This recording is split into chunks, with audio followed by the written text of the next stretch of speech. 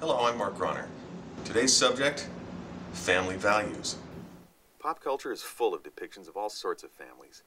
Family, family, family, family. Now here's another family. Seattle filmmaker Teresa Greenan's Family is a series of short YouTube webisodes about a somewhat less traditional family, a polyamorous threesome. And the other people, the three of them date too. The webisodes have been recognized by the Kinsey Institute, and Greenan says they're based on her own life in Seattle's thriving poly community. This poly stuff can be confusing, though. Come on now.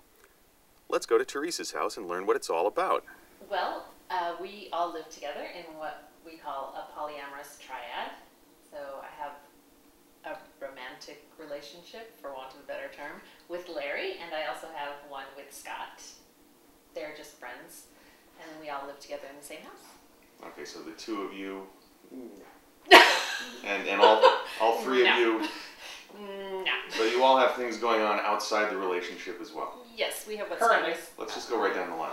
We have what's known Okay, as... I've got two potential flirtations going on that might turn into girlfriends, I don't know. All right, Teresa. I have two other boyfriends outside of this relationship.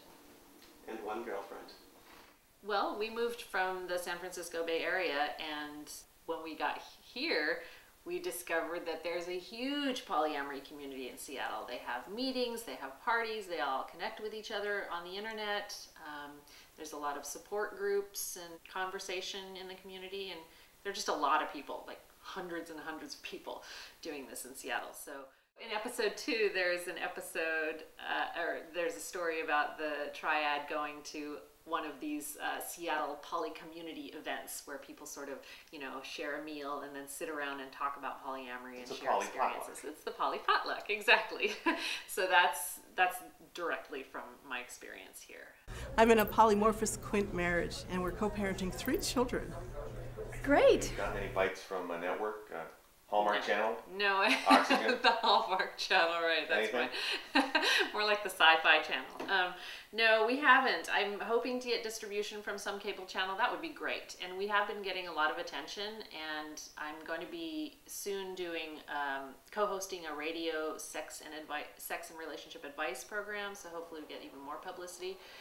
But if we don't get distribution from some other venue, we're going to create and distribute DVDs and sell them on our website.